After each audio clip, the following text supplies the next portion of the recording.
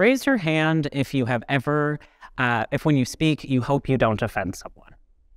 Now, keep your hand in the air if you have ever avoided a particular topic or set of words simply because you didn't know what to use. Looking around, we can see that this is a common experience. And that's natural. We seek to be kind, hands down. But it's important to challenge fear-based reasons for avoiding particular topics, especially topics like queer and trans rights, now more than ever. We are witnessing a genocide of queer and trans people that began with language and has ballooned into something much more terrifying. But what if we could change our language? What if we could make it kinder, more supportive? That's exactly what I aim to do with my research. I aim to provide educators with the resources and capacity to know that our schools can support our queer and trans students through micro-supports instead of microaggressions by using coded language. Coded language is when we use particular terms in order to invoke a specific imagery with multiple interpretations, creating plausible deniability.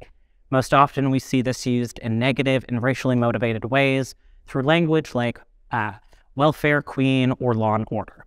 But what if instead of using it to further discrimination, we could use it to further support? Coded language has long been used by queer communities as a way to safely navigate the world.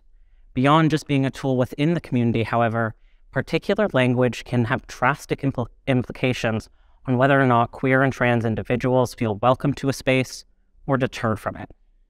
In addition, previous research has highlighted the important role school settings play in queer and trans youth health, even long after they have left schools. As such, I will be developing a survey in which participants will be presented with almost identical policy statements, where the only changes have been identity-based language. One statement may say sexual orientation, the other say queer. Participants will then be asked to rate what their sense of belonging would be like in a school with those policy statements. Ultimately, I hope to explore what language resonates, what language honors, and what language speaks to diverse members of our queer communities. Queer communities are as varied as any community, and I want to show policy writers the ways in which we can use identity-based language to show our support for our queer communities. At the end of the day, I want my language to tell queer and trans youth that they are welcomed, that they are valued, and that I support them.